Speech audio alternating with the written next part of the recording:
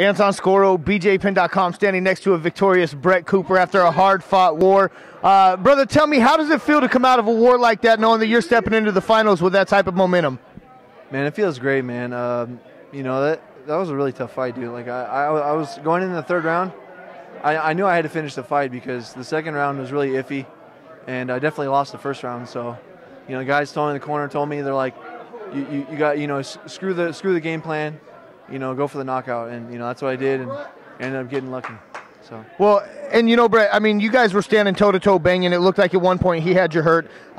During that third round, were you hurt at all by any of the shots that he was throwing? I wouldn't say so much in the third round, but obviously the first round when I got dropped in the first 10 seconds, and then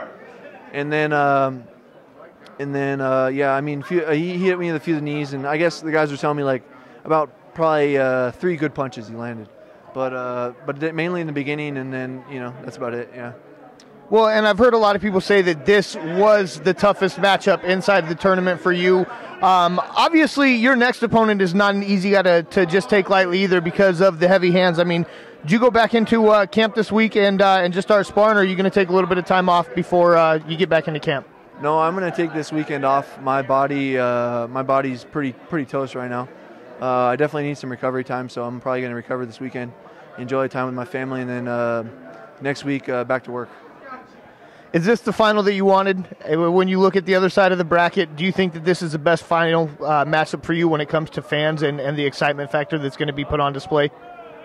I don't really look at it like that. It's more of that's the match that came to me, and you know, I'm going to make the best out of it that I can.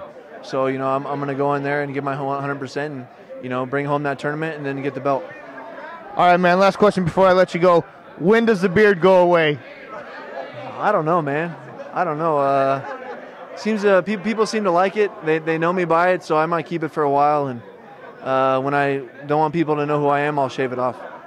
Absolutely, man. Anton Scoro, BJPin.com with Brett Cooper.